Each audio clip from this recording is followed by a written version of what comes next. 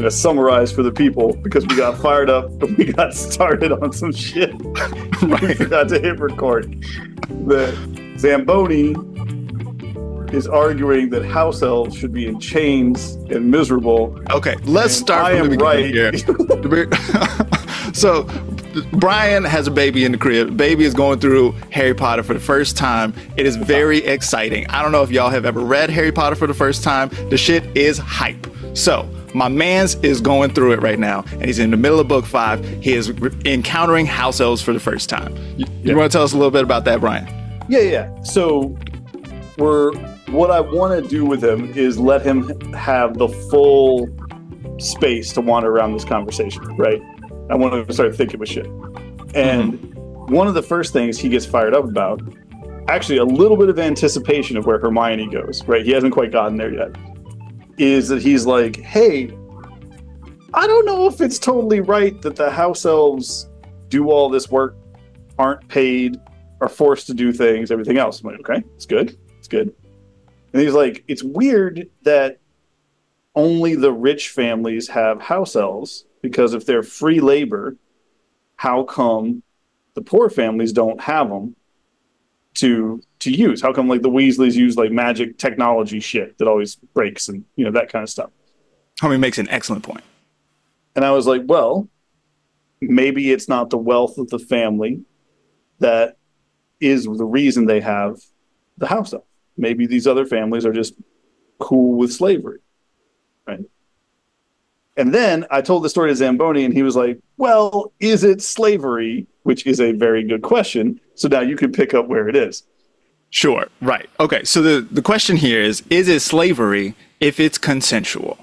Because if we notice that the house elves prefer this arrangement, this is what they want to do with their time. All they want to do is serve and make sure that the shit is going down properly, that the robes is ironed up all good, and that the tea is ready and all this. That's how they want to live their lives. We remember Binky, who gets free. It is Winky. I double checked it. Winky, insane, very well done. I did double check it. Excellent, very well done. I was ready to wild out here.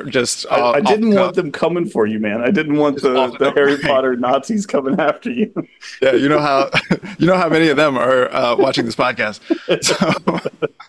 So Winky gets free. Hermione, in fact, frees Winky. This is not what Winky wants. Winky weeps for weeks on end about her freedom. She can't go and do the thing, fulfill her purpose in life, which is looking out for her family. And so the obvious metaphor here is to dogs, right? Like we can think about dogs, like a working dog is a happy dog. A shepherding dog is not only the happiest dog that ever lived, but is delighted. All this dog wants to do is herd those sheep. And so the idea of taking that away from the dog who would otherwise be doing this work, like, why would you do this? Now, I do think, and we were getting into this piece a little bit, I do think that, like, I have a weird opinion here. I simultaneously think that people who take away the purpose of dogs, right? You turn the dog and you I don't mind if people think of, use terms like fur baby or my son or whatever for the dog. That doesn't bother me. What bothers me is when people treat dogs like they're toddlers rather than like dogs, right? Because they're not the same. Dogs need to be treated like dogs. So I feel that intensely. At the same time, I do think there is a level of consent that dogs give us that's important to give them, in the sense that, like, if your dog is always trying to run away, that's not your dog, right? Like, that dog doesn't like you. That dog doesn't want to be there. Like, they have a certain amount of choose their pack ability. And I actually think that a lot of the, like, misbehavior you see in dogs is they don't like the way you're doing things. They don't want to be a part of the pack you have forced them into, and they're mad. Or you're a shitty owner, which is also, but you'll notice I still do use that. Owner is the word that comes out of my mouth there, actually, to be fair. Sure. It should be pack leader or whatever, but, like, person is the one that I always use. Or you're just like, you're their person. Your companion. Or human, they're rather than owner and slave. But All right. So, yeah. Okay. Sure. At the same time, you know, like, I am not mad at a fence. No. I'm not mad at a door. Dogs routinely make terrible decisions. They are the worst decision makers that the world has ever done. They're terrible at judgment. And so you don't get to choose where you go, homie. No. I get to choose where you go because I'm me. Listen to what I said. I am the ultimate authority. I don't care what you think. You're going to be right here. I do think dogs make terrible decisions is another great t-shirt idea. But so my terrier who passed this year, he shout out to you, Playboy. Yeah, Oscar, he's a good one. He well, he was if you've met him, he was like, if he had been a fox, he would have been a really great fox. As a dog, he was like, you know, mid-grade in terms of behavior. Like, sure. You had to set your expectations to fox, and then he was great. But he was he had been wild. He had been abused in his first home. Like, he had encountered a lot of shit. This was a dog that did not like other people, did not want to deal with other people, loved me just fine. You know what I mean? But he didn't. And he hated cars. And he only had one way to deal with things that he hated, which was attacking them. And so he needed to be on a leash because he would, you know, he never had off leash time, because it's not that even that he wouldn't come back. He would usually come back, and sometimes we were at a lake or something. We'd let him run around. He's okay. But if there was a vehicle that approached you, or a possibility of a vehicle, he was going to attack it. Like, there was no ifs, ands, or buts. And in fact, when we were first moving from Syracuse, he got really panicked that we were moving. He didn't understand what was happening, right? Because we'd put him in the backyard with the fence to, like, pack up some stuff. But he sees stuff leaving the house. He understands something's going on. He gets panicked. He jumps the fence, which I didn't know he could do. Yeah. He attacked the car. He's 10 pounds or something. He was tiny. He just went, whoop, whoop. But he attacked a car. He bit its back tire and spun out into the road, like road rashed himself all across the chest. And then, to your point about dogs not making good decisions, decided he had shamed the family and went and hid under a neighbor's porch, I guess, to die. We had to go over there and get him. I have this great picture of me holding him in the vet's office, and he just looks like, I fucked up a ton today. Right. Totally. And so, the thing about that is the remorse is not changing his mind either. Next time he sees his car, he's fucking that shit up another time. Gonna do it again. Exactly. If we were in that same parking lot and he wasn't on a leash, he'd get bandaged up and go right for it again. So the dog analogy is good. It is the right one in a lot of ways. To the house elves, right? Not to slaves. Yes. This is different. This is a different thing. If you have humans who are slaves, it's very important. See, this is like that Willie Lynch sort of shit. You know what I mean? Where you like how to make a slave, right? Like you got to make a slave out of human beings. You got to take things from them. You got to make sure that they don't think of themselves as humans and all of that, right? In order to make slavery a viable option in that sort of situation. And then you can get into this place of like, oh, well, this is like the natural order of things. And so maybe we should enslave these people for generations and all this, right? Like, that is some bullshit. And I'm not advocating for that. I am saying that we can maybe have a complicated relationship to the idea of slavery, especially since we can look at Hermione in this story. Right. And Hermione's first thing is to go and be like, I got to free the house elves. And the house elves are like, bitch, get out of here. We are working. Right. What are you doing? Right. And then she goes and frees Winky, and it's terrible for her. I think it's an interesting moment in terms of world building, because we're learning about it through two characters who don't actually know what's up, right? Because we see most things through the lens of Harry. Harry has no idea what's going on. Harry wouldn't know what's going on if he was raised in the wizarding world. He still wouldn't know what's going on, but like, he double doesn't know. And then Hermione is also a muggle, right? She didn't grow up in the wizarding world either. She doesn't know either. So she's cross-applying the wrong lens to the scenario. Right. Except she's got a cat. Except she's got a cat, kind of a fucked up cat, if I remember right. But And cats also insist on independence and freedom. Cats are different, right? Cats are different than dogs. Yeah, for sure. And Crookshanks isn't like in the crib most of the time. Crookshanks be around, just like run around, fact, show up in a spot and be like, "Oh shit, it's Crookshanks." Like, if we take the slavery option off the table for just a second, just think with cats. Sure. Hermione is a cat owner, right? She's like, these guys really do need the freedom to leave when they want. They'll do what they want to do, you know. Again, applying the wrong lens. What I think is, although she doesn't think that they're cats, she doesn't think households are cats. She thinks households are slaves. Yeah, and because they speak in English, which is important. Now, yes, right. So where I want to get to eventually with this is spirits.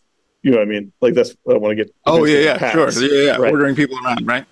Right, and figuring out what's good, because I actually do think there's something to the relationship we have with animals that can be a model for relationships with spirits. Sometimes they're the animal, sometimes we're the animal. You know what I mean? There's relationships there.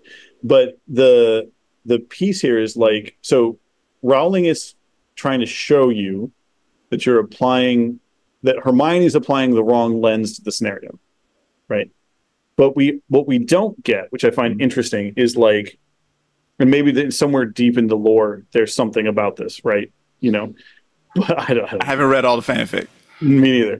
There's a lot of fanfic out there. We don't know the context, and we don't know where Hermione screws up is not asking the elves, right? Right. But the reason she screws that up is she believes they're being compelled. Right. So she believes in this, you mentioned earlier, the sort of white feminist thing, like if you're a victim, you can't make your own decisions, right? Like, you know, which is a serious problem in that narrative. But she believes they are being magically compelled to feel certain ways because they hurt themselves if they disobey their masters, right? Like their masters can be like, cause yourself pain for disobeying me and things like that. So so I'm going to steel man Hermione for a second. She's looking at a scenario where she's like, I live in a world where people can literally manipulate people's minds with magic. And so if I say to the house elf, do you want to do this? And it says yes, but it's under some kind of magical contract. Is it able to consent? Sure. Yeah. Okay. Well, all right. So that begs the question, where did this relationship come from? Right. You know what I mean? And so if we apply our dog lens another time, then there is something here that it's somewhere between compulsion and consent. Yes. You know, like there was a couple of, okay. So the first thing is dogs show up on the scene like 30,000 years ago. Nobody remembers. Way fucking old. Nobody knows. Older than writing. Right. Yeah. Older than nobody knows how we got here. Right. There's some theories. They compete. There's not a leading one. Like, so are they hunting companions? Did somebody like shout out, just like, are they predators that you're trying to appease? And then they get a little friendly. Like, no one really knows. So we don't know, but we can guess that the wolves did not have pugs in mind when they got into this arrangement. Probably, yes. But I don't. Maybe I like the wolf who's like, I just want to be small and unable to breathe. Right. It's like a really subby pug. It's a subby wolf. You know, he's like, what if I had to struggle to live, but I was carried everywhere. Yeah, what a life. I don't think that's what they had in mind. No. So there's a question here about like the origin of, so, you know, whenever we're evaluating, I feel like what we're kind of doing here is we're using this as a literary analysis in order to understand how to live in the world, right? And so there's an idea here about how can we understand relationships that are potentially compulsive, but always more complicated than that. We can always understand that there's something more complicated here. And part of, you know, if we're thinking about Hermione, she's 15, you know, like, totally. Her best, you know, but we don't have to act like 15-year-old girls. No. We can think things through. Right. And so thinking with so staying with dogs for a minute there. One of the things I always loved from that the way forest thing or forest thinking book, the Mhm. oh The shoot, his Eduardo name's gone out of my Cohen, head. right? Yes, How Eduardo Forest Think, I Cohen think. book. How forest think, yeah. One of the little anecdotes I always liked in there was the people giving dogs ayahuasca to teach them Mm, that there's enough of a crossover between dog spirit and human spirit that sometimes dogs need an ayahuasca trip to get right, mm, and they have a protocol for doing this. It's not meant to poison the dog. You know what I mean? The dog is supposed to come mm, out better at the other side of this, just like people are, right? It's a mm. medicine thing. But they have specific songs they're singing to the dogs when the dogs are in the state to make them better dogs. And he was like, from what I can see, this makes them better dogs. Like, it helps, Word. right? Yeah, Because dogs have to navigate our culture, right? sure, sure. You know, And and dogs have shaped our culture. Dogs, and they have, this is that 30,000 year thing. Like dogs yeah, are, we are not us without dogs at this point. no, no, human, yeah, exactly. There's too much of an interdependence, too much of an intershaping. I like the theory. We've talked about it before, but I like the theory that dogs helped us learn fair play. Clearly, they helped us learn pack behavior in a way that's different than other primates. Like we act differently um, Sure. Yeah. than other major groups. And the dog intervention seems to have been a part of that conversation. I don't think it's the whole conversation, but Yeah, humans are good at social cohesion in a way yeah, that other primates are not necessarily. right. Um, so what's interesting there is like, okay, so if I'm training a dog, there are ways to train a dog to enculture a dog, and Mm, there are ways to abuse a dog, right? Like so there's a way on the spectrum just to beat a dog and it just does what you tell it to do because it's terrified of you mm, and you've mistreated it. And that doesn't really work. You know what I mean? Like we that dog will mm. turn on you at some point, right? Hurt people, hurt people. Yeah. Yeah, exactly. Yes. And so we have an implicit responsibility to bring dogs up correctly Mm, and like we do kids to teach them that what their role is in our joint society and mm, work together with them on this. And this is one reason I do get mad when people treat dogs as if they are people and don't give them, or as if they are humans and don't give them dog mm, things to do, right? mm, Like, you can't be mad if you have a terrier and he barks at the window every time somebody walks up to your door. You can't be all that mad at him. You can teach him, but like that is his job. His function is to protect the house mm, and to attack anything that comes in the door. And so you got to like give him a container for that. But if you're mad at him for doing that, why did you get a dog? Like, mm, mm, you know, um, but I had an incident in mind where I knew someone who was training a doodle mix, right? 70-pound dog, big dog, but not like crazy big.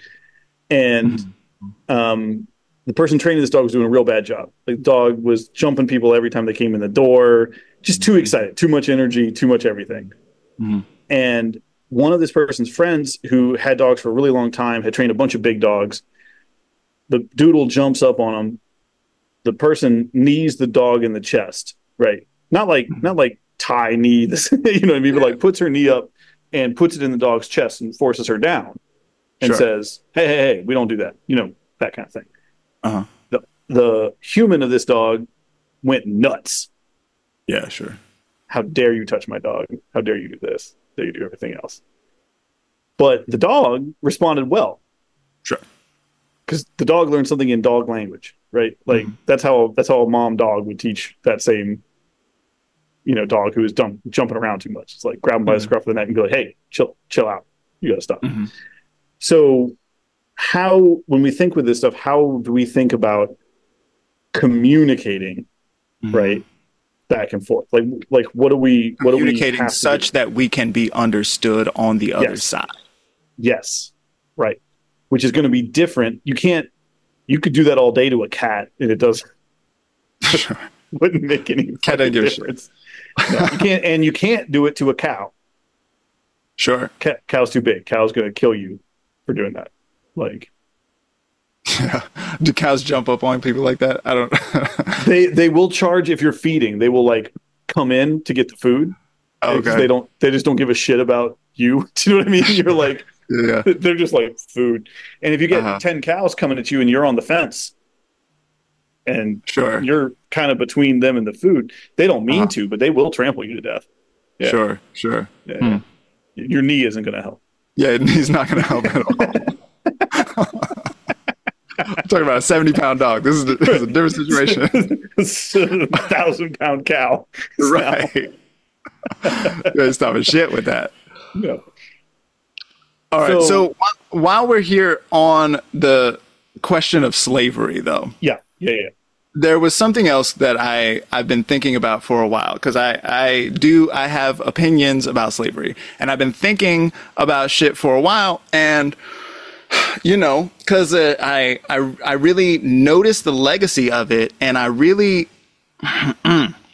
but I have spoken publicly about how I am so tired of the way that we are kind of walled in by the current narrative around slavery. There's something else. Right. There are different ways that we can think about it. And so this is why it's important to think with the different slave narratives that exist, including the one that exists in Harry Potter, which may or may not be a slave narrative, but we can think with that. And there are other fictitious slave narratives like Kindred by Octavia Butler, or the last vignette in 4 Ways to Forgiveness by Ursula Le Guin is super dope. And so there are many fictitious slave narratives which can be useful thought experiments and ways to think into what slavery may or may not be. Well, and also different historical versions of slavery itself. Like, we are talking, when we, in America, we think about race-based chattel slavery, the sort of like that thing, but that is not the only way slavery has taken a shape. Or can take shape. Right. Yeah. Yeah, for sure. And so there's that. I was going to expand to that, coming back down a little bit to like the kind of like American sphere. We could think with historical slave narratives. We could think about Phyllis Wheatley and Frederick Douglass and this kind of thing. We can also think about one of my favorites is Ali Siddiq, who has spent some time in prison and compares it to slavery all of the time and knows his fucking shit. So really what I'm doing is this is a reading list for you, the listener. Yes. if people have not been paying attention, or if these names feel unfamiliar to you perhaps investigate many of these names. Right. Yeah, exactly. You're kind of breaking up a little bit, but we got you. There's also a heat wave going through that is messing up the world's internet, which I find endlessly pleasing. Yeah, you like that? You like it when it's so hot that you think you're going to die and you can't even talk about it? I think it's funny that, like, we haven't bothered to fix things enough that, like, heat still messes up electricity. You know what I mean? Like that. Sure. Yeah. Well, electricity is finicky, as I understand it. That's about all I know. Yeah, for real. Yeah, I was watching a storm last night, and it started with heat lightning. Yeah, I fucking love heat lightning, dude. Yeah, and I was just thinking about heat lightning for a second. I was like, I'm wildly confused. I have no idea what's happening over there. It's big. Yeah. Okay, so we were thinking with ways to investigate our relationship to slavery as a concept here downstream from the transatlantic slave trade that now not only influences Americans, but because Americans have culturally come to dominate the world, then everyone in the world, to some extent, is downstream of the transatlantic slave trade. So if they have hip hop in your country, for example, then you are downstream of the transatlantic slave trade. And so, like, what does this mean for us, and how can we relate to slavery? So one of the things that I have been thinking with here that we've had this conversation too, and you cooked my shit last time, so I am back for revenge. Well, because you cooked me, but it wasn't. I'm not quite convinced, and I want to start with where I was at. So one of the things rare is what I left. Right, exactly. There's still a little kick left in here. So where one of the things that I have noticed a lot about my own lifestyle is that I care very deeply and listen to a lot of like white conservative thinkers. Mm-hmm. Now, I don't only listen to white conservative thinkers. I listen to black conservatives too. But the thing, I've mentioned this in the race podcast before, is that the thing with black people is that they only talk about race most of the time, and so they get kind of mired in talking about black people stuff, whereas white conservatives will just talk about conservative shit. And so I listen to them a fair bit, and like these motherfuckers be having points a lot. One of the things that black conservatives say all the time on the topic of a legacy of slavery, listening to people like Glenn Lowry or Thomas Sowell, or this kind of like that kind of vein, is like that there is a detrimental culture in black families that is optional, that is a problem, that becomes that leads to criminality and the same shiftlessness that we were accused of while slaves. Mm-hmm. So one of the things that I find really compelling, interesting about this line of logic here is that, so I've been reading this Faith Mitchell book recently called The Book of Secrets. And I've been sort of like interested in hoodoo and like the Gullah magic and the lineage. Gullah is Gullah Geechee is the culture of the people who live in the islands off of South Carolina, where they're far enough away from the mainland that they retain a different kind of culture, and it's all black, and it's very it's not all black, but mostly black, wide majority black, and they retain some bits of the ancestor culture that do not survive in the mainland United States. And so this book takes, and so I've been interested in that kind of vibe and in hoodoo generally. And this book, The Book of Secrets, Volume 1 by Faith Mitchell, it takes place there on the island. I should remember which island it is. Can't. Gonna have to look that up later. But the Book of Secrets is said to be this book that a scholar had on him when he was captured and brought into captivity. And so he was like a magician and scholar, and he held this book. And it's like a book of secrets. It's a book of occult knowledge. It's got spells and shit in there. I guess he refers to the book as somebody, and most of the people around, the slaves who come into contact with it, refer to it as somebody and try to protect themselves against whatever it might think of them, right? Yeah, for sure. They're afraid of being cursed, and many of them are. They suffer terrible fates. It's bad news. So... So just reading that book and thinking, it's a fictitious narrative, which is exactly the right place for magic to operate. Mm-hmm. I come into contact with the idea that, so because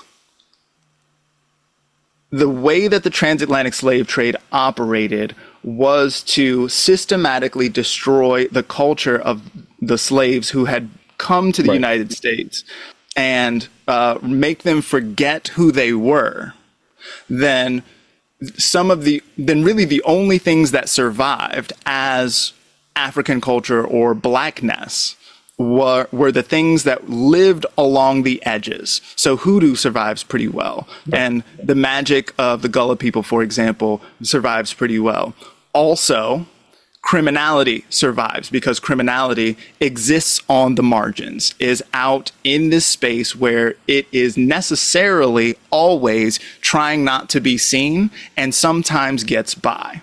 And so when we get into a place where gangsta rap is all the rage, and there are bits of culture that glorify violence and criminality and all of this kind of thing, the things that Black conservatives decry all the time, we can notice that.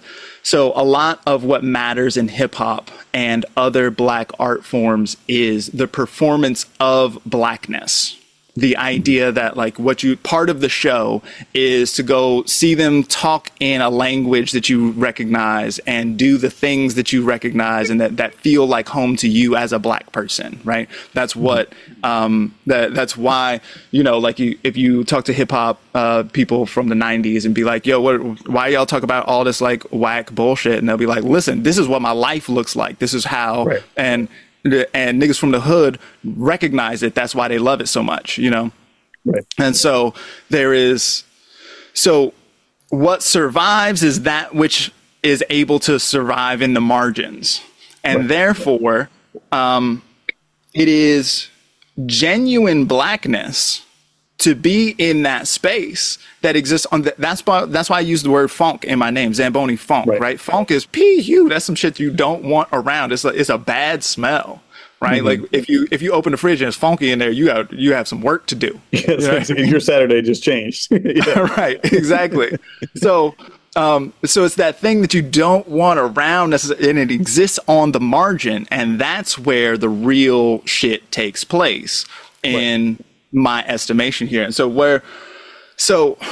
one of the things coming back to why do I listen to all these like white conservatives, right? So one of the things that white conservatives really offer is white people remember they have an unbroken tradition that was not systematically destroyed in the same way that Black people's tradition was systematically destroyed. And as such, if we think of tradition as being a stabilizing force, and a stabilizing force is something that can be really useful if what you're trying to do is pull yourself up, for example. If what you're trying to do is pull yourself up, then you need something hard that you can pull yourself up with. And so tradition can offer that. And because there is not a consistent Black tradition, which goes back, in an unbroken kind of way, perhaps to antiquity. We can look at like Jyotish, for example, as being like this 12,000-year-old tradition. Like these motherfuckers are real, or like the way the Chinese people make noodles. You ever seen somebody videos where they're like making these noodles and it's kung fu, but like with the noodles. 16 generations of noodle making. Like you're not going to get that from YouTube. Should be wild. You know what I mean? You're not going to get that shit. It's just not happening. Exactly. Yeah. Right. So because I don't have access to that, then I find myself looking to the traditions of what end up being the ruling class of the area that I'm in, because they have the traditions. And this is where, in our previous conversation, I did pick a fight. You did. And you won. Well, I don't, I'm not here to, but what I want to lay out is, so we can move to the next thing, I just want to lay out my objection to this presentation of tradition by white conservatives. And the heart of it is that I actually think what most white conservatives are putting forward as a tradition is a construction from the Victorian period, and possibly going back to the early modern period, but certainly the Victorian period, of a kind of a history and a kind of a tradition that isn't in effect about creating whiteness rather than or the West as a myth, but particularly a white West, which I'll clarify in a second. And so the appearance of tradition here is actually, it is a tradition, but it's that of the people who have been selecting this in order to create their own power through the use of it. often excluding other groups that you would think would be classified under the same group, but are actually excluded by the same process. For example, Italians, Celtic folk, Slavs of any variety. Like these people are 100%. Like my great grandmother did not think Italians were white people. She would not have accepted them as white. She would not have let them in her house. She thought that was the same. Slavs, same thing. Spanish people, maybe. Depends if they're from the north of Spain, possibly, but not trustworthy. Irish people, no. Scottish people, sometimes. Do you know what I mean? Like it's this intent because they are excluded from this created tradition in order to create the tradition, right? And my point on this is that the assemblage of a canon of literature that excludes a whole lot of folks. So, for example, actually, Dr. Justin Sledge has a bunch of good shit on tracing the philosophy of magic and how that the magical philosophers from the Middle Ages and Renaissance were incredibly important to the standard philosophical line. But what gets taught as the standard philosophical line in colleges is like it's like Plato, Thomas Aquinas, modern philosophy. Do you know what I mean? Like Descartes, and you're jumping a lot of steps and you're leaving a lot of people out intentionally to remove those ideas that don't fit the pattern for what we're doing here. So like to quickly summarize, I have a big objection to, for example, canons of Western literature that don't include Islamic writers. Because there is no West without Islam. Just on a functional thing, you don't even have the books. You don't get the Greek books without the Islamic stuff. But also even just the idea of chivalry, right? So like we think about knights and stuff as being a part of this European tradition and the code of chivalry, and like it gets brought to everything else, was largely created by Salah ad-Din. Like it's something we imported from the Crusades back to Europe. Right, like geomancy is important, actually, but like it's and Western astrology. What is Western astrology without the Arabic tradition? Right, and so a lot. But if you say this to a lot of like, even my boy Chris Hitchens did not have this in top of mind when he was talking about the Western tradition. He saw the Islam as a fight. Right, the West fights Islam, and so when you start to pull at this is my objection, is that this is a fake tradition that reifies a kind of like control rather than widening to look at like what is the probable actual traditions. You know what I mean? So it also destroys traditions in the process, which is. But sure, I don't want to say it's the same. By the way, as slavery, I want to be clear. Like Atlantic slave trade, there was a concentrated effort to do something that's different. Yeah, right. There's something organic about sort of like fighting it out. And then to the victor goes the spoils a little bit. You know what I mean? Like, and we're gonna take your shit. And I'm going back to the crib with it. And if it's dope and it stands the test of time, then it stands the test of time. And I'm gonna put my fucking name on it. Were these reliefs and marbles? Were they on your temples? I don't think you should have them. I'm gonna put them in my British Museum. Like the British Museum is the heart of all of this, right? Like it's the yeah. And there's I've heard Native Americans say that sometimes, be like, they won. We don't like it, but they won, So like, and there's a certain kind of, and Potawatomi people from whom I am descended, they were like, you know what, fuck this, we're gonna die instead, like. Take that, white choose people. Death. It's like, yo, that's pretty gangster. It is amazing to create a culture that other people would rather die than be a part of. They're like, it's so boring and so awful. I would rather, if you make me listen to that music one more time, I'm just going to die. I would just prefer to die. Right. I will not eat that bland chicken, sir. I will starve. Yeah. So there's something interesting going on here that I don't necessarily like. This brings me back to the whole the story of Eshu and Shango, where Shango is they're like in West Africa, and some white slavers show up and they're like, and Shango is the war god, and he's gonna go fuck him up. And then Eshu was like, "Yo, chill. We'll get him tomorrow. Why don't we drink tonight instead?" And he gets him drunk, and then he goes and he like helps the slavers out, and then they get on the slave ship, and then they come over to America, and then you get jazz and shit. So like, yeah, it's complicated. It's a complicated relationship. That now that we are downstream, how do we exist in this space? You know what I mean? Like, how can we live with this?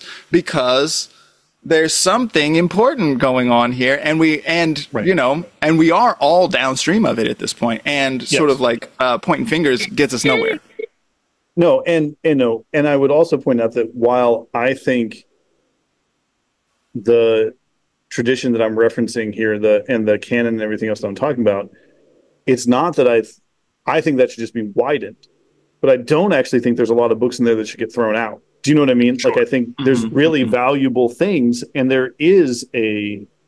we should have a tradition that talks about, all the wonderful mingling that came out of the Mediterranean, right? From North Africa, Spain and everything like this. Like, we have to understand this if we want to understand how to do life well. Like, this is important stuff.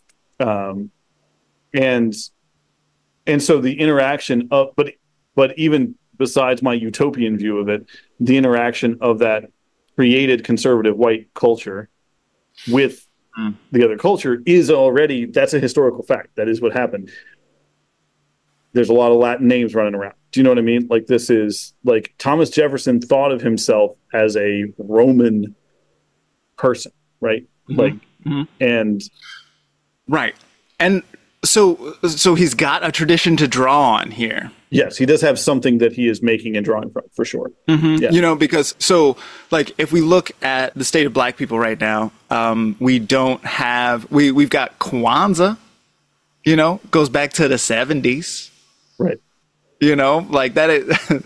There's a lot of people older than that right now, And then we could look at Kwanzaa. Then it's so Kwanzaa, for folks who don't know at home, is a created holiday that happens at the end of the year. It's like Christmas time, but like Black focused, and so there's a bunch of Swahili words that are incorporated in the thing, and that we sort of like get together, and there's a menorah and shit, but it's not a menorah, it's a Black one, trust me. And like this whole, and it's created by an FBI informant. And so the whole thing is like kind of messy, but the idea of it is to give Black people a Black thing that we can sort of stand on and to generate a tradition. But we don't have a tradition right now. One of the things I mentioned before is that one of the reasons why, one of the strongest institutions in Black America is the church. And so I remember struggling mightily in high school, being like, how can I reconcile the fact that this is the masters, the enslavers' tradition here, God? And so I didn't for a long time. I was just like, fuck that, I'm not doing it. And then, you run into the thing where it's like, actually, this sometimes slaps. This goes pretty hard a lot of the time. Maybe we should look back at this,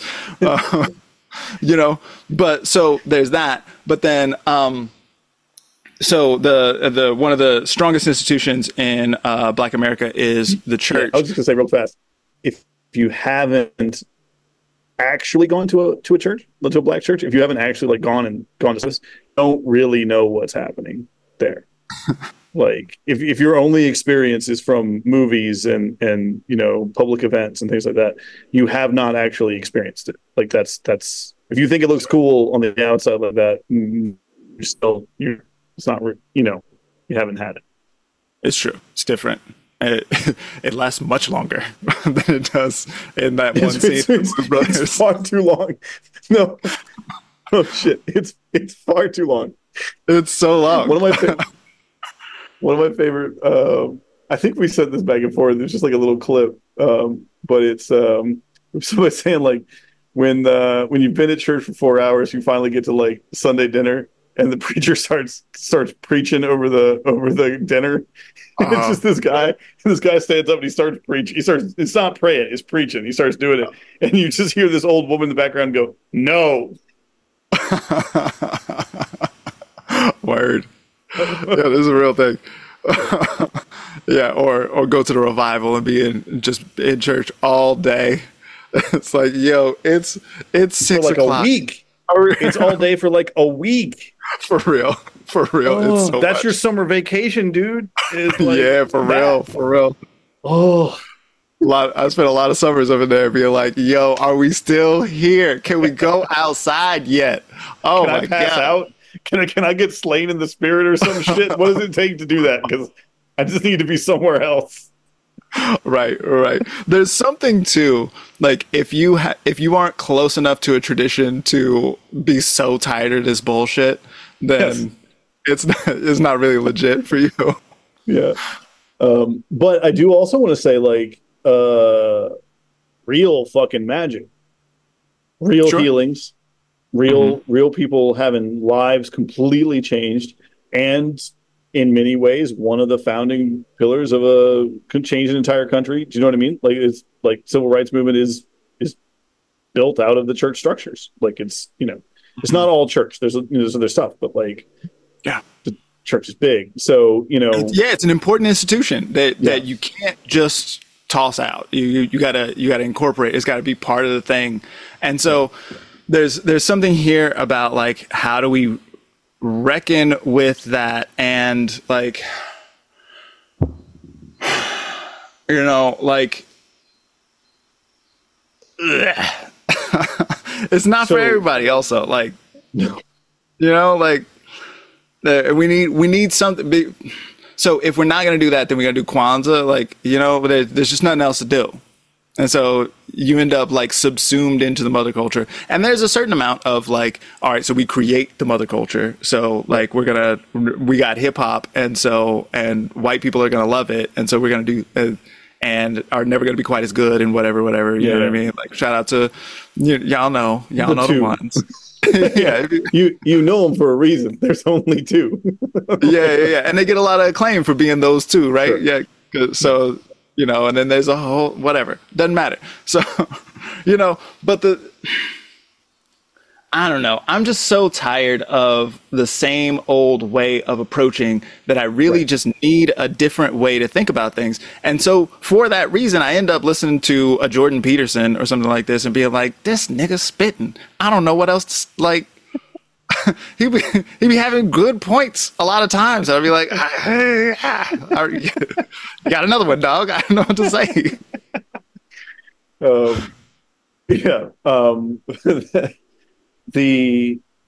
What's interesting to me here is I'm a big fan of, because one of my objections to the way this tradition is presented, right? Because like, I think it's wrong to say there isn't a tradition. There is a tradition there, right? But it's being presented a certain way. Is that I think it hurts a lot of people intentionally to create what it is, right? I don't think Jordan Peterson is always guilty of this. I think in many ways, Jordan Peterson is probably a very well-intentioned person who, the stuff you don't like about Jordan Peterson is probably because he's trying to do something good and he's kind of gotten muddled, right? Like, I do not think he is an evil human being. I do not think that I think he is striving for the good. Whether I disagree with him or not doesn't matter. I think that's what he's trying to do. But the problem is that this tradition is too shallow to support what it needs to support, right? It can contribute to the new, better thing we're talking about, but it's kind of run its course and it doesn't work. Yeah, maybe narrow more than shallow. Yeah, narrow. It's too narrow. Yeah, and so, and because of that, it's weak in a lot of ways. And it's addicted to power structures, and it's addicted to these things that are. It's really not anti-fragile, right? Like if we think about that, like it's a narrow, fragile system, and requires a lot of violence to maintain it. Yeah. And so it's one of those things where like it probably should contribute to the conversation. But if we stop here or look to the past as if we are doing it, then you're not actually doing what should be done with the material. Like it's not. That's not the way. Right. And this is part of where I was trying to go before and then got lost. We have to. So part of the reason I've been talking all this shit on Kwanzaa is because we are not in position to genuinely create new traditions. Part of the reason why the Bible is a religious scripture and not a cult classic is because it has stood the test of time. For many, many generations, people have been looking to this text, and it's been. And Jordan Peterson makes the point that like the Bible is responsible for literacy in the world, and sure, I'm not mad at that. So that gives us a wide scope that goes back a long way, and so this is not something that you can at best you can write a cult classic. You can't write a scripture. What's funny about this to me is that there is a period of time in which the Book of John is a cult classic. Ooh, talk about that. So we think about like the early creation of the Gospels, right? And there's a lot of really good books on this. The first 150 years of Christianity, nothing's written down. Or at a very minimum, almost nothing survives from that time period. The classical sources all about the cipher. Everybody just got together on a street corner and rap. That's pretty much it. And then they were arguing about shit. There's like 13 different, like you have to talk about Christianities. You can't talk about Christianity, you know. This is where everybody gets all horny for the Gnostics, you know. But like we know, for example, from the Roman sources like Tertullian, that pretty sure it's him. He's bitching about the fact that like he's making fun of Christians, and he's like, and they're always talking about Jesus's mom, like she's something special.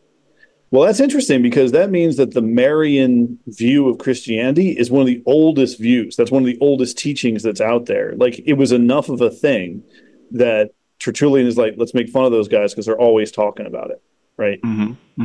It's different than what you get in the Gospels, right? That's not. Mary's role is muted a lot in those particular gospels that exist.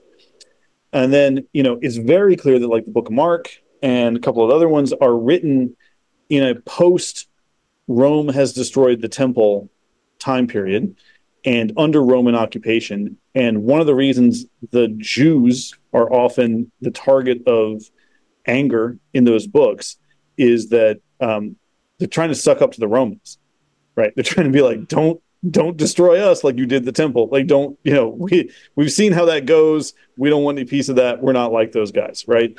And so then there's like 3 or 4, or maybe actually there's probably, I can think of, if you include like the Valentinian Gospels, the Gospel of Philip, a couple of the other ones, before you get the canonization, before you get Constantine coming in and being like, these are the only books that count, there's like 8 that are competing to be the main books, but at that point they're all just your own cult's classic, right? You're a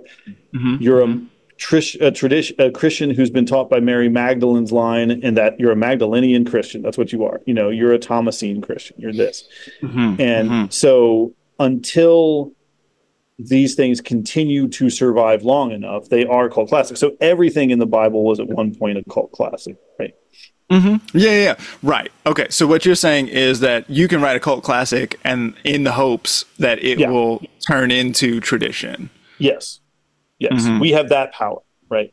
Right. You can become Shakespeare, for example. Shakespeare is a classic and is a genuine classic, right? Not just some shit that you know, it's not The Big Lebowski or some shit like that. Where, you know, I would call The Big Lebowski a cult classic. I would call it even it's getting on classic. It's getting on. It's close. It's not close to Shakespeare though. Sure. 500 years, long time. Yeah. Well, and what's interesting hasn't stood the test of time. And what's interesting about Shakespeare is who didn't, right? So like we know about Shakespeare, right? You know, most people throw the name Shakespeare around, they know it. Some of them might know Marlowe. You know, they might know that this dude was a competitor and actually Shakespeare's the guy who's better than Shakespeare in the beginning, who he looked up to, catches a knife in the eye because he was being a spy, you know, that kind of thing. Happens, you know. No one, unless you have done some academic shit, knows Ben Jonson. Sure. But Ben Jonson was a motherfucker, and he wrote a ton of great plays, and even he doesn't have the same human touch that Shakespeare has, right? Like there's a difference there. There's a reason. I'm not trying to argue Shakespeare isn't important because of what he did. I think what he did transcended. Like it really did. But Jonson was as popular. Jonson was Poet Laureate of England. Jonson's plays were sold out all the time. Jonson's a bad motherfucker who one day challenged a dude to single combat in a war, walked out, killed the dude, took his shit, and walked back to his own line of things. He once decided to walk the length of England because he felt like it. And when he died, he was like 600 pounds. Like he's just like fucking intense, right? Yeah, what a life. A genius. But we don't remember it. Sure. Okay. Well, so this is interesting. I didn't expect to go here, but week after week, I've been up here complaining about the economics of the situation, you know?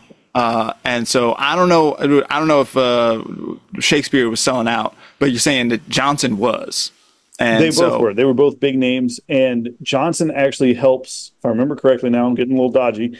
Jonson helps put together the collection of Shakespeare's works that become the folio, that becomes like the best of album, right? That creates the Shakespeare canon that becomes the thing that everybody knows as the work of Shakespeare, like the first one that they okay, so these guys are like shit. They like know each other. They're competitors. They know each other. It's you know, Jonson's kind of always salty about how much love Shakespeare gets because he thinks he's better.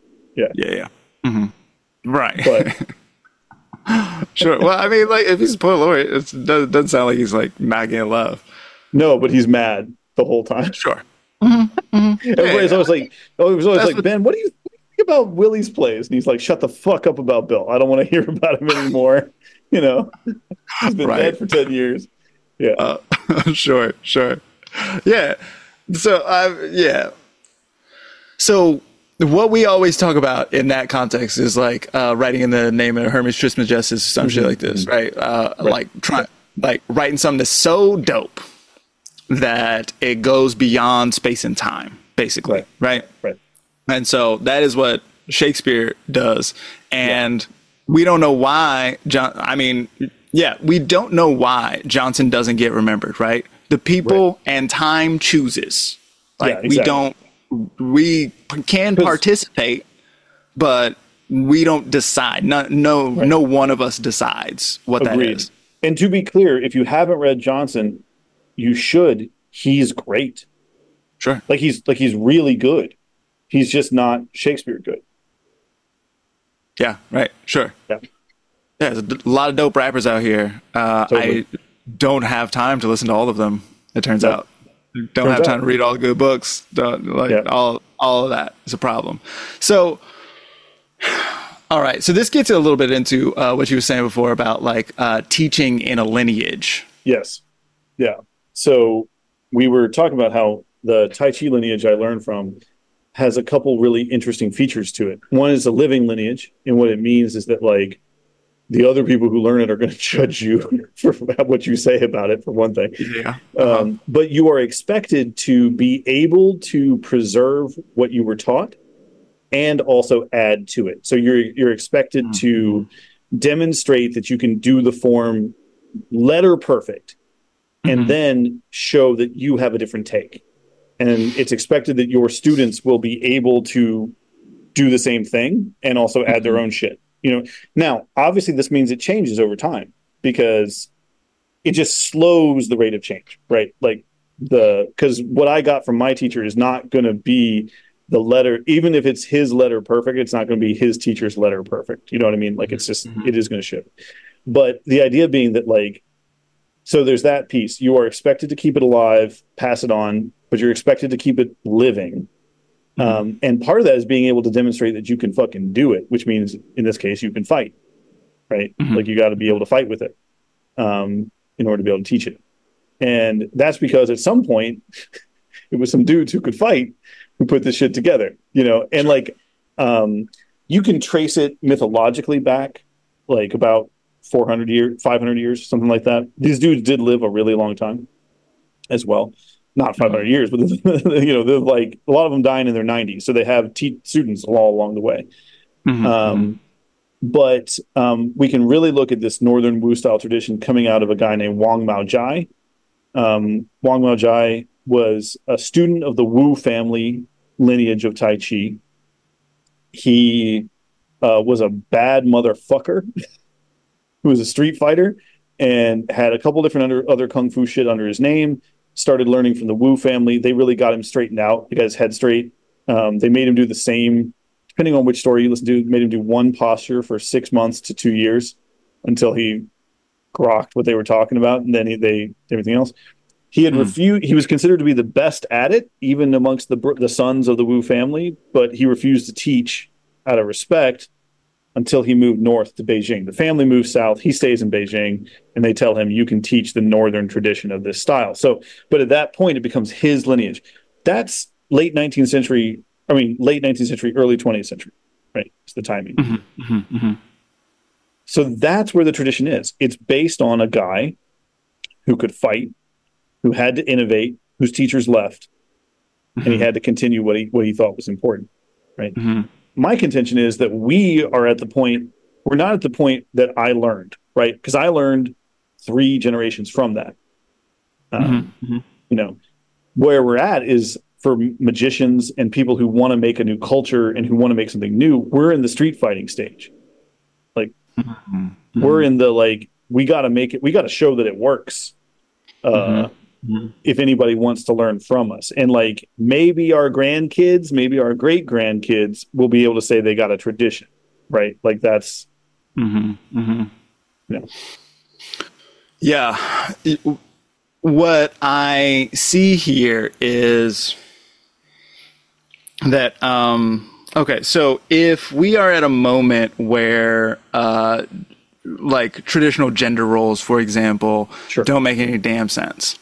Right. Then we are in a moment where there's a necessity of creating new traditions. Again, no matter where you are in the world.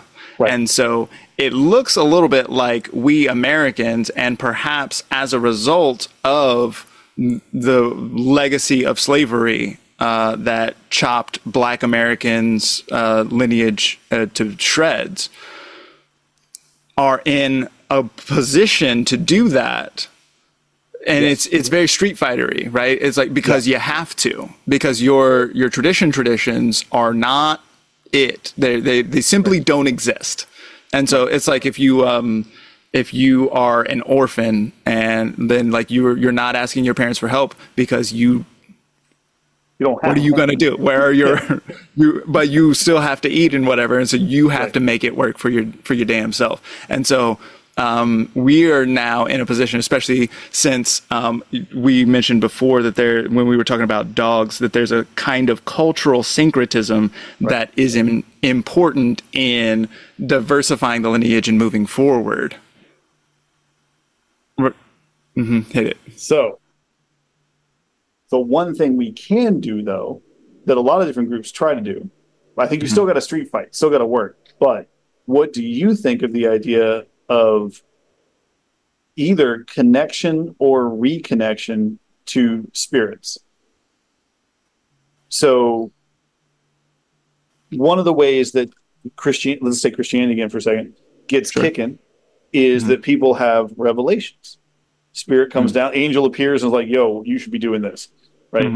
And that angel often has some kind of out of time or time lineage or something that it is representing, right? In other words, the dog is teaching us. Dogs show up for 30,000 years, but they have their own wolf culture for 200,000 years before that. And it's the interaction with that. So when we're creating the new way forward, do you feel it's helpful to bring in the spirit contact and be like, let me touch something that's not, it's not bound by these same conditions? Sure. Well, I feel like that was a leading question. I feel like yes is the only answer to that question. I mean, well, maybe yes is the only answer, but then how do we? Maybe is the next. Yeah. So right. So actually, I think that Robin Wall Kimmerer gives a great sort of idea about how to do this in braiding sweetgrass. She calls it becoming indigenous. Right. And so, and you know, like basically it's listening, you know, like if you do some spirit contact in the place where you are local, right? So that's one of the things that is very important about what Indians called the old religion is the idea of like something that is place based, right? So our people emerged from this cave, or our people come out of the from this mountain range, and like these mountains are the ancestors, or something like this, right? Like it's got something to do with some kind of like geographical feature that is the birthplace of the people, right? And all of the people call themselves the people, and so the people come from the land itself, and so there's something to do here with like listening to land. You know, I was just talking about this the other day. This is one of the things that comes up in readings all the time is people are like all up in their heads and they're like feeling a lot of feelings and don't know what's going on. And so I like to recommend a journaling practice, but ain't nobody doing that shit. Like the idea of, and I know you are one person in the audience is like, I like my journal, and I love that. Yeah. But by and large, motherfuckers are not doing that shit, no matter how cute the journal is and how nice the pen is. And all, like, I cannot be bothered when I have Instagram to scroll through or some shit like this, you know? Yeah. And so one of the things that I frequently recommend to those folks is walking around in the park. And I recommend, I think it is very useful to talk to yourself in the park. Work the shit out. Say the thing out loud. Don't just be in your head about it. Don't just like be quiet. Say the thing out loud. When you say the thing out loud, then what I find very frequently is that trees have very, very good ideas. Trees are very happy to supply you with some ideas. And the real great thing about trees is that they will let you think that was your idea. They don't care at all. That's all you. Go ahead, do you. Just maybe we just float this one, and then you're like, aha, eureka, I found it. Wow. Oh my goodness, I cannot believe what a glorious genius I am. I figured it out. And the tree's like, go ahead and go do that then. Yeah. And then sometimes you end up doing stuff and you're like, oh shit, the tree wanted me to do that. That was oh man, I just served this tree. So it's good to, so if we're like in that place where it's like, what I'm trying to do is I'm trying to build a connection. I'm trying to build a tradition in this locally, geographically based, place-based situation, trying to connect with spirits. Then it's very good to listen in such a way where you can recognize which thoughts are mine and which thoughts belong to the sycamores. Yeah, I've talked about this a little bit to some folks. I don't know lose track of where I tell which stories. But when I was going through my divorce, Jess Waters suggested to me that I find a desire teacher, right? Like that I find a non-human person to help me understand what my true desires were and like sit with this. And the person that came forward was a particular beech tree that wanted to teach me. And it's an interesting beech because at the time, it's now changed in shape, so it has a different name now. But at the time, we called it the hiding tree because it was a beech tree where all the leaves came down, all the branches came down like willows. And then on the inside, there was a whole separate space with this giant trunk. And like many beaches, it was carved in because, of course, the skin can handle it, you know. And this was a place on Vassar's campus where, like, for 60, 70 years, couples had come to have sex. Do you know what I mean? Like, this was a sex tree, right? And I would go and I would sit with the tree Usually pick some daylight hours so as to not interrupt people who might be having other reasons for being there. But I would literally just hold the branch, like one of the down branches. I would like holding the hand of a bigger, important person, right? And I would sit and I would just meditate and talk with the tree about what are my desires, what do I need to know, what is desire, how do I even understand what this is, right? Beech trees have desires, you know what I mean? Like even just on a very like clear method, they want to propagate, they want to spread their stuff, they talk to other beech trees, they organize forests, they talk to other trees inside the forest. They will kill oak trees, like they have a sort of like ongoing war with oak trees. They don't like them and they fucking choke them out, you know. They have a way of being that is a beech way of being, and sitting with that tree as opposed to like, you know, this instinct to be like, my desire animal is a tiger, you know, and you're like, what the fuck do you know about tigers? You know what I mean? Like for real, like you go sit with tigers, you don't, you know. But being able to do exactly what you're talking about, to sit with this tree, I mean, it rewired me, basically. Like it's one of my true teachers. And so my son knows this, but if I were teaching witchcraft, right? One of the things I would say is both, hey, you should learn this thing Jess said about like getting a desired teacher, right? But also like, this is one of mine. I can take you to the tree to see the tree and sit with it. If you want to, I can introduce you to the same spirit, you know. Unfortunately, for that particular purpose, the tree ended up getting broken in a storm, and now her heart is wide open. So it's a whole different. She offers different teaching now, you know. But anyway, like it's a specific land spirit. It's not like a romanticized land spirit. It's like, no, it's that tree right there. That's who you can talk to. Yeah. So it's worth listening deeply, quietly, and it's worth having an open mind such that you could hear the voice of the tree calling you if an individual voice were to come forward. So that's an important thing to remember for our toolkit when we're thinking about how to generate traditions that are better moving forward. And your own devotion. I think devotion is a really great creator of tradition. In that, like, I went there every day. You know, like there was a time where that was I sat with my teacher until she was done teaching me and wanted me to move on to other stuff. Right, like. In the Tai Chi tradition, I spent a lot of time with my teacher before he was like, you're good, go do your own thing, you know? So, you know, practices of habit and devotion, I think are really important, not just for your own building, but also for what you can offer later on. And consistency goes a really long way in like every regard. Like, yeah, it really does. First time, nobody gets anything right the first time. I guess the chances are not zero, but they are close enough that you should assume that it's zero. And you've got to do it a lot of times. You got to spend the time. That's part of the reason why even me and you continue to have these podcast conversations and conversations outside of the podcast and stuff, because we're practicing in some ways, you know? I really love Gordon. I think one of the best things Gordon put in my head was, we're not trying to be right, we're trying to be less wrong.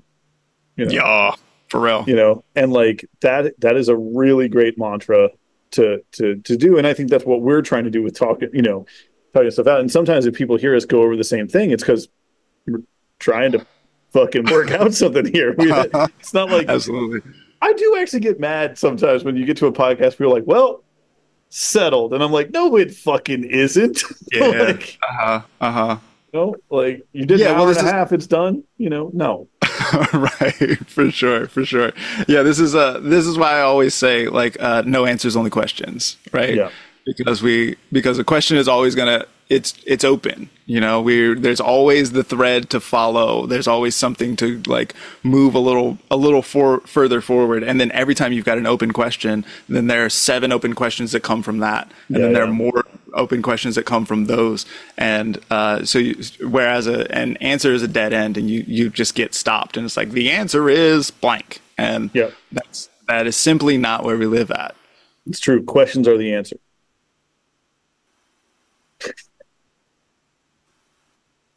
Okay, sure. Not gonna bite on that one. I'm not gonna bite. No, Because I bite on that particular trap. Yeah. No, yeah, I don't like it. You miss me with that.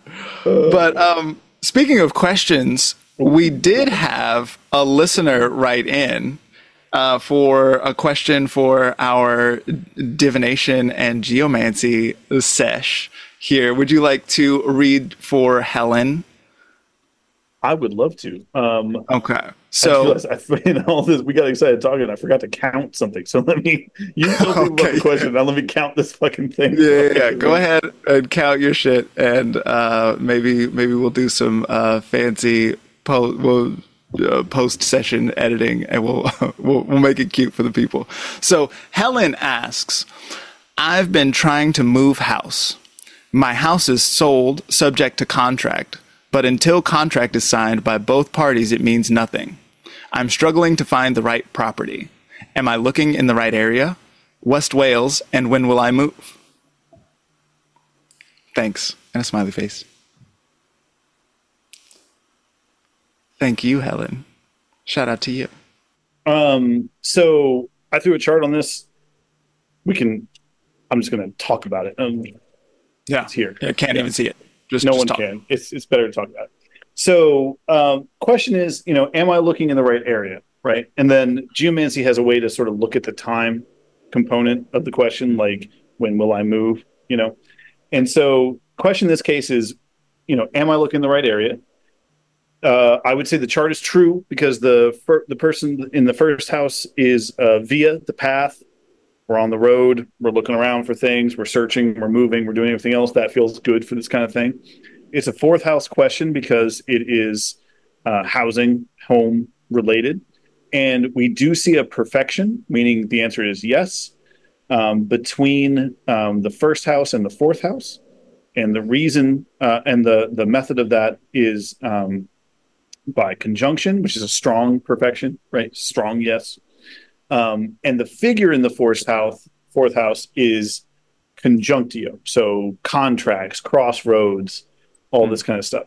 So that figure in the fourth house is also the figure of the judgment, which means that like contracts, conjunction, meeting people, this is really the heart of what we're getting at here. The right witness is albus. So that's what you're bringing into this picture. So you've done everything right. You're trying to be wise about it. You're trying to work things out. You're trying to follow the rules and do things. And what the world is giving you is a shit ton of frustration. It's giving you Rubius. It's giving you Albus's opposite. So Albus is little Albus Dumbledore, right? Like it's actually in Harry Potter. So it's, you got this figure of somebody who's controlled, maybe a little old, kind of cool in their nature. Rubius is literally Rubius Hagrid. It's somebody who gets pissed off randomly, gets drunk too much, and probably has a pet dragon they shouldn't have, right? Like it's like this is the thing. When those two figures come together, they are conjunction, right? They make the figure of conjunction. It's a little bit like you can think of this relationship. Marissa and I talk about this a bunch as like the engineer that's Albus, right? A guy who's an engineer and like a really fucking chaotic Scorpio woman, who's just like, Rubius is like taking her top off in the back of the car, standing up in the convertible and being like, fuck everybody. I'm going to do whatever I want. I don't care. And Albus is quite happily driving her home because they're the perfect pair. Do you know what I mean? He loves that. She loves that he's driving, right? Like that's what you got to get, which means that in general, in order to lock things down, and I think you are going to lock things down because that's the sentence here, is carcer, meaning that your journey is going to come to an agreement and then you're going to lock something down and get a house, right? So everything agrees that the answer to this, am I looking in the right area, is yes. You're looking in the right area.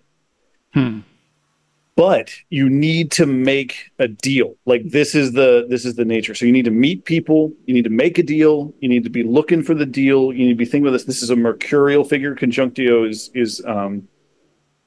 is the Virgo Mercury, right? Like, so it's a Mercury that is detail oriented, that's law oriented, contract oriented, but is also interested in fucking. And so, go ahead. Well, so you mentioned contracts a lot here, and contracts was a concern, right? So the house, the current house is under contract, but not everybody has signed on yet, and so there's concern. It's going to happen. Okay. Like it's going to happen, and the reason for that is not only am I looking in the right area, all that stuff perfects, but then also the time component is sooner than you expect is the answer. So geomancy has kind of a couple ways to do time. One of them is when you expect, longer than you expect, sooner than you expect. And in this case, it means slightly sooner than you expect, right? You're going to get an answer on this that says things are good. If you want to work with, so there's a couple ways I would approach this magically if you want to kind of like lock it in, you know what I mean? Like try to do some stuff. One is just to really focus on the contract element. So spirits of crossroads, go to crossroads and do a thing. Mercury, you know, any of the sort of Hermes Mercury family of folks and asking them to get in. I believe I'll consult my favorite astrologer. We're still in a Mercury retrograde. 2 more days. By the time this comes out, we won't be anymore. Cool. So by the time this comes out, the answer being you're not anymore. You may find things suddenly work easier, right? Because you're no longer in the Mercury retrograde. The contract may come sooner than you expect, right? But those kind of figures of like making deals, do some offerings, do some connections there to kind of grease the wheels. The other thing is the figure in the 8th house, we could look at it for magic, practical magic, is Amicio. It's a Venusian figure, letting things go, washing yourself off. I would do like a general cleansing. You've been frustrated. You're dealing with this shit for a while. Get the gunk out. You know what I mean? Like just literally like wash off, cleanse off, get yourself pretty. Everybody likes it better that way. And the other one is help comes in the house, the 11th house. So the house of gain in this case. Jupiter and Sagittarius is the general vibe. So you can also look at like talking some Sky Daddy about like get this house in. So like you can do, and this is normally how I approach things. It's like, okay, I need a contract guy. You talk to the contract guy. I got to get myself cleaned off so I'm not doing anything. And then I need a guy to kind of manage things. It's going to be Jupiter in this case. Come and bring me some help, Sky Daddy. And again, these are the planetary energies, not specific deities. So if you think that planetary container works for a particular spirit, you could make a good argument that like Thor is a good Jupiterian figure in this case, right? Cool. If that makes sense to you, it's fine. So that's my short there. Is like, yes, you're looking in the right area. Yeah, it's going to happen. It's going to happen sooner than you think. But if you want to grease the wheels, that's the pattern I would get at. Okay. That's nice. I like that a lot. That I'm interested to see how this goes against the astrology here, because there's some interesting stuff that is both the same and different. So cool. So this is Helen's chart. So we've got Helen was born on the 19th of August, 1968 in Harlow, England at 3:40 p.m. Thank you, Helen, for that. All right, cool. So you did mention this is a 4th house issue. So we're looking at home, family, foundations, domicile. Where do you sleep at, right? Living conditions. So that area of this chart is in Pisces. And so Pisces is ruled by Jupiter. Pisces itself is empty. And so we're going to look at the ruler of Pisces. The ruler of Pisces is Jupiter. So we've got Jupiter here in Virgo. And so there's plenty stuff here in Virgo. There's a lot going on here. We got Mercury in Virgo. We got Jupiter. We got Venus. I noticed that we have both of the benefics here conjunct within about a degree. So this is, although Virgo is not typically an area that either benefic likes, Jupiter is said to be in exile or detriment here. Jupiter is as far away from home as possible. We can remember that Jupiter rules Pisces and is therefore opposite to that all the way across the sky.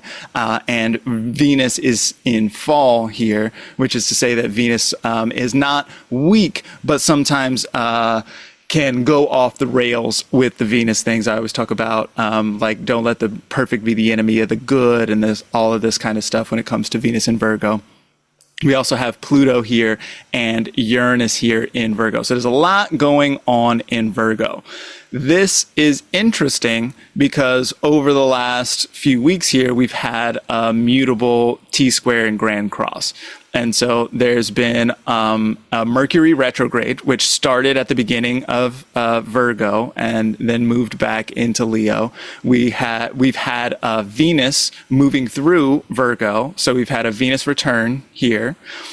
We have currently Saturn in Pisces, opposite to all the Virgo stuff. So this, to my mind, definitely wants to slow things down. You mentioned great frustration also showing up in the Geomancer chart. This tracks perfectly. Saturn is the slow planet, is the one that typically is associated with delays and obstacles and challenges and bullshit that you kind of hate, and that takes you a longer time than you wish that it would, all that sort of stuff. Gear grindy. Especially since we can remember as well that Mars and Jupiter have been in Gemini. So Mars is currently there in Gemini and is getting ready to move out and move into Cancer. That's going to be a whole different sort of situation. We'll talk about that in a second. But that alongside Jupiter in Gemini has been T-square, all of the Virgo and Pisces stuff. So that has been a lot of juice, a lot of like excitement and also aggression, and not necessarily knowing what to do or how to do it, especially since two of those signs are ruled by Mercury, and Mercury's been retrograde. So there's been all kinds of like looking back on stuff. I would guess that even since this question has come in, I would guess that some bullshit has gone down that has been discouraging. That might be like, oh man, am I not doing this right, or what's going on here? So, with that said, you mentioned already that we are about to move into a Mercury direct period here. So Mercury's currently going to station direct in late Leo, and then is going to move forward, and then we're going to have Mercury in Virgo here alongside the ruler of the fourth house, Jupiter in Virgo. So that definitely, this looks like wheeling and dealing kind of energy, especially since we can remember that Jupiter is still going to be in Gemini at this point. Jupiter is the planet of joy, luck, and abundance. Jupiter tends to want to affirm or confirm things. And so this is going to be a Jupiter who's trying to help in some kind of way, especially from a partnership angle. So if you have a partner, maybe this is like a romantic partner, a marriage partner. Maybe this is a homie who you have been, who's been like down with you this whole time and who has been helping you. Maybe this is like a real estate agent or something like that, right? Like somebody who is in this with you and who stands to benefit as well as you. Then that relationship stands to help you in some kind of way. So it looks like the kind of thing where you might get some benefit from that kind of angle. And so I love what you were saying before about kind of like gussy up a little bit, right? Like make yourself especially cute. That's not even necessarily like, I mean, we do see that Venus is here in Virgo and whatever, but like that's not even necessarily anything to do with the magic as much as just like people will treat you better and will be more apt to say yes to you if you look cute. And so there's a glamour there that's always on. Yeah, exactly. And so that's always a good look, cleaning yourself up real nice. I love that bit about spiritual hygiene as well. Like do what, if you need to take a salt bath or whatever kind of things you need to do, then that looks like it wants to really, you're in a place, especially in the next couple of weeks while Mercury moves through Virgo, where the wheeling and dealing, the like deal making, how can we, one hand wash the other, I'll scratch your back. I got a little something for you as well. You know what I mean? Like that kind of thing. What I do notice here, and Jupiter trying to say yes to that. Jupiter's like, yeah, this looks like some expansion. This looks like something that'd be fun. Good. Let's do this. Yeah. But at the same time, we do have Saturn here in Pisces. And so Saturn there in Pisces, directly in the housing area of the chart, looks like something that it's going to be very important to follow the rules. It's going to be very important to, you're not going to want to jump on anything. Like, this is going to be the whole thing is going to move kind of slow, and trying to force things is not how you get Saturn to move, right? Like, if we think about like an immovable object or someone who's being stubborn or something like this, then like pushing on them actually makes them want to go the other way. And so what you're going to have to do is be cute, be charming, be articulate, and know what you want, and know how. This gets back to what we were talking about earlier. Find ways to communicate such that you can be understood, and these seem like good strategies for moving you in the direction that you want to go. It's a little slow, but maybe tough. What's up? I see something on your mind. So you said earlier, like perfect is the enemy of the good, you know what I mean? Or the done. There's something in the Geomancer chart that has this vibe of like, you got to make a deal. You know what I mean? You're gonna need to make a deal. You're gonna need to make compromise here a little bit, and that's not necessarily a bad thing. You're gonna get what you want, but if you're looking for the perfect house, and that's getting in your way, the Geomancy seems to say like, maybe cut the deal. If that's, and fix it up later. You know what I mean? Like, I'm not saying like put yourself in a bad spot. I'm just saying that, or settle. I'm not saying settle either. But if you're like, well, I like everything about this, but I do need to redo the roof. If it's in your budget, maybe that's okay. Do you know what I mean? Like, or like, oh, this place is great, but I got to take out the carpeting, and I got to put in new floors. Okay, well, that might actually be a good answer in this circumstance. Like, what can you do? So, do you see that similarly with the Saturn and Pisces? Like, is that a kind of vibe that's similar? Of like, you might need to take the deal. Yeah. Saturn, in a deal-making context, Saturn can be contracts and like long-term arrangements. Saturn can also be all of the reasons why it'll never work, right? There's a kind of pessimism about Saturn that comes through a lot, right? A feeling of like, oh, this is never...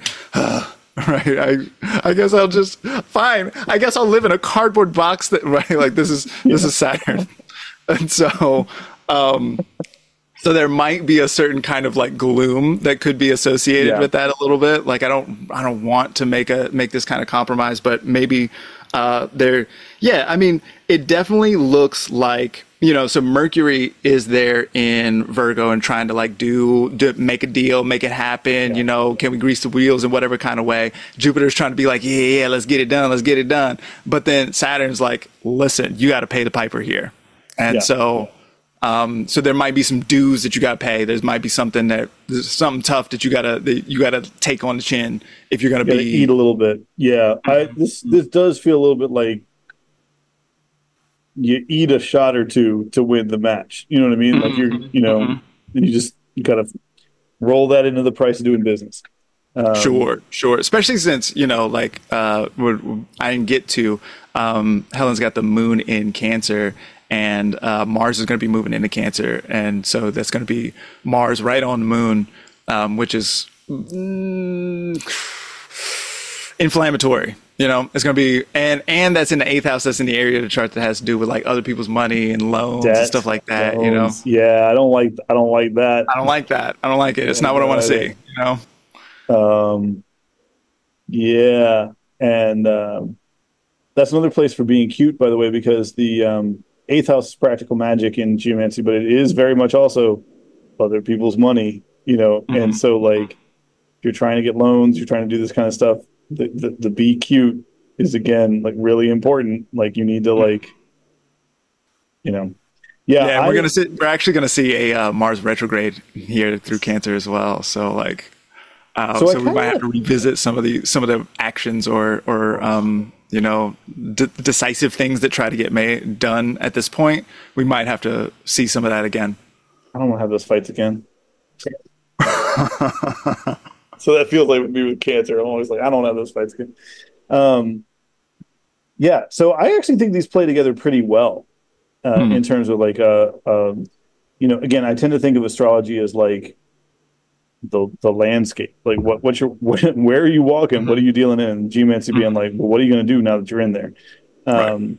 And it seems to me that like, hey, the windows are going to open up in the next couple of weeks here, where it's going to be a little bit easier space weather, and you're going to be surprised, but there's going to be some stuff coming up, and but you may want to jump on it. You may not want to be like, I'm going to wait another 2 months to find the perfect place. It might be better to be like, if something shows up in the next couple of weeks, to be like, okay, how do I work with this, rather than wait it out.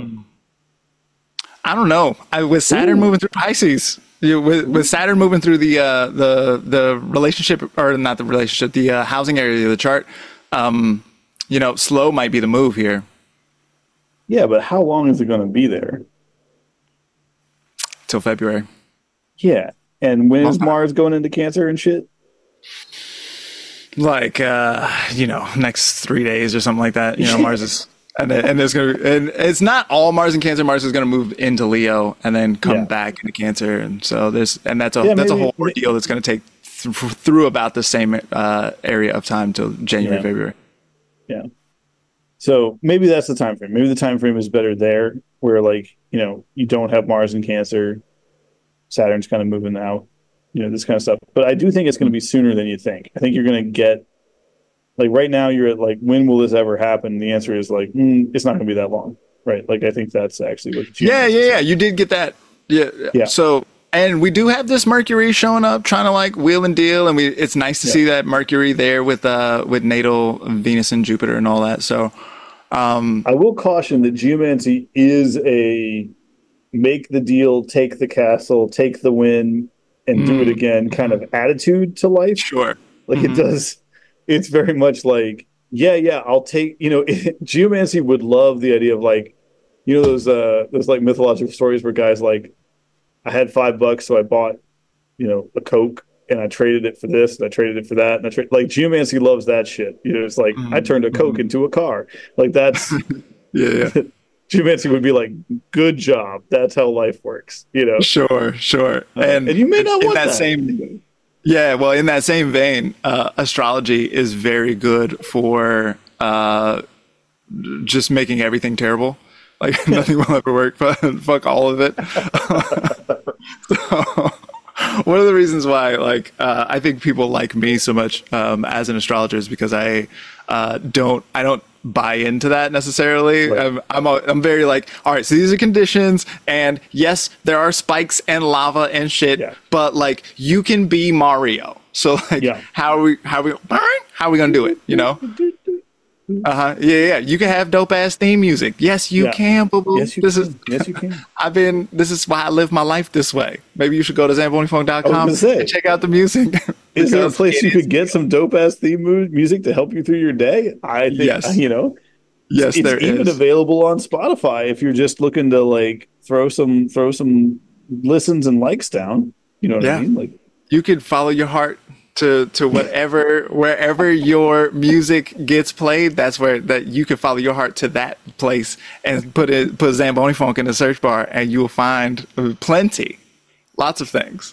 And by the way, if y'all like this sort of bullshit, this is what getting a reading from us is like. You know what I mean? Like if you like this kind of like thing, it's like this. So, but you get one-on-one attention, and I make what used to be called in the old books cow eyes at you the whole time. Just dreaming. Word. So if you want to get a geomancy reading, you can go to wilkinsbrian.com. Is that right? That's correct. You can find it there, and do geomancy, do oracle cards reading, all the deckhand oracles, like all kinds of fun shit. And happy to do it. And like I say, I'm actually thinking about getting 2 readings from Zamboni for my yearlies this year. I realize that Wyatt's getting big enough that maybe I want to like get him to find out what's happening in his chart. I recommend. By the way, I don't know if we've talked about this, but I totally recommend as a parent being aware of your child's chart and aware of the transits, because sometimes you're like, why are they acting so crazy? It's like, well, their Mars on the moon. astrology is fucked up right now, and you didn't pay attention to it. Like so. Yeah. I keep offering things that Zamboni doesn't necessarily offer, but I feel like you'd read a kid's chart if a parent was like, "Here's the data." I read your kid's chart. Yeah. I don't give me random kids charts. That's weird. Yeah, and age is gonna matter. You know what I mean? Like, just for the general public, I don't know that I'm gonna go for this. If I'm being real. This got real dark with the idea of somebody coming in with a random kid's chart. I don't like that idea. Sure. Yeah, right. And I simply cannot verify. You know what I mean? I have for the same reason that I don't do synastry. One of the reasons why I don't do this kind of thing is because I don't do other people's chart for you. And so welcome back to the session where I recommend that Zamboni does things, and he's like, please don't recommend that I do things. Right. I would love to do a reading for you and talk about what's going on with your relationships or your children. Say, is there a place in my chart where I could find out about my relationships to my children, Zamboni? Yeah. The fifth house is real good for that sort of thing. So we can. Dope. Yeah, we definitely can do that, and that would be specifically like talking about your relationship to your child and that kind of thing. Which honestly, if I can manage that, that's the best thing anyway. Sure. Yeah. And I'm not, like there's a lot of philosophical implications to reading someone else's chart. And I do it, but that's because I can. And in fact, if you want to get down in this kind of way, then it happens that I'm also teaching an astrology course.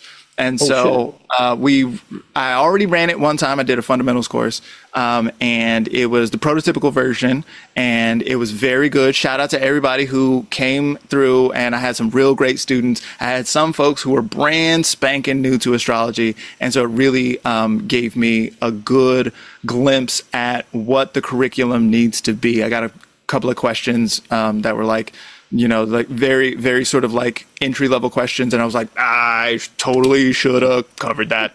That was big hole in my fault, Doc. And to be honest, so one of the reasons my Tai Chi teacher was like, hey man, you need to start teaching. Sure. Because you can't learn until you get the students under, you know what I mean? Like all of a sudden the students, you're like, oh shit, I got to learn a whole bunch of other stuff. Like I got to go find the answer to this. Yeah. So what I'm saying is, if you want to get on the ground floor of being part of the ZamboniFunk tradition of astrology, now there's classes. You can be early students. You can get in there. Yeah. So we are on the way right now. I am currently electing where exactly I want to do it, but it's probably going to be like early November or something like this. So we got a little situation with I think I might be able to catch a Mercury in Sagittarius opposite to Jupiter in Gemini, a little mutual reception situation going on over there. That's with sexy. Sun and Scorpio. I love the Sun and Scorpio. You love the Sun and Scorpio. Right. So keep your eyes peeled for that. I feel I've gone back over everything. We just had a Mercury retrograde. I went back over everything in the curriculum, and I revamped a bunch of stuff, and I redid. I made some assignments also. Last time I didn't have any homework assignments, so now it's going to come with a workbook too. It's just going to be pretty dope. I think I'm going to make some pretty tough astrologers. Honestly, I think I'm going to train up some folks. If your inner Hermione is looking for extra homework, you got stuff laid out. Actually, a lot of people, that was in the course evaluation, like 4 people were like, yo, where's the homework at? And I was like, ooh, okay. Right. Okay, nerds, here you go. Right, totally. So, and they're totally right. You know what I mean? Like, and then, so by the end of this course, you're going to have read your own chart. And I've worked that into the whole assignment structure and everything. So I think it's going to be super dope. Stay tuned for that. Yeah, you can't. Yeah. It's not up on the website yet, but as soon as I get it elected, then it'll be there, and it's gonna be dope. It's gonna be a fun time. It'll be 8 weeks long, and you're gonna be a real ass astrologer doing readings by the end of it, no matter where you start at, including people who had probably didn't make it to the end of this podcast, but who like just who are brand new to astrology and who maybe just like listening to us ramble about bullshit. I was gonna say, I hope Helen made it. I'm gonna reach out to Helen.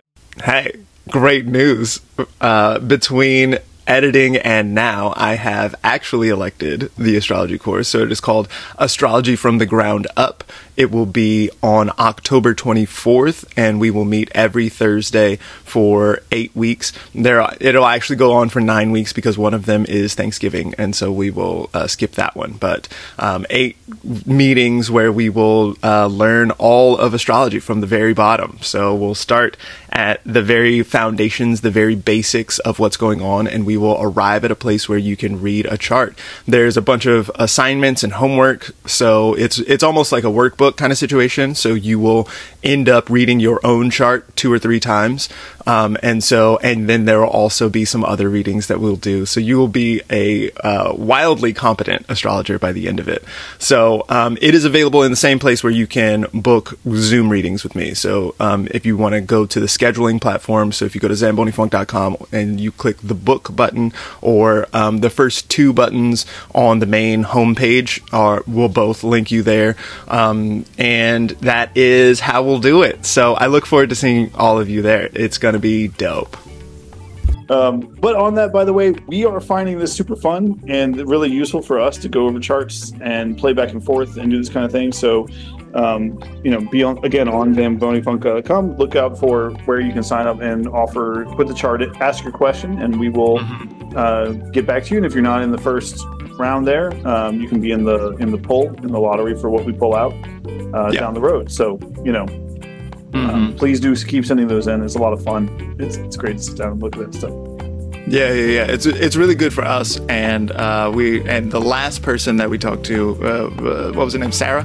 Something like that. Yeah. Reached out and was very excited about it. And so it sounds like it was valuable to her. And so we are delighted to be able to do this kind of thing. We love it.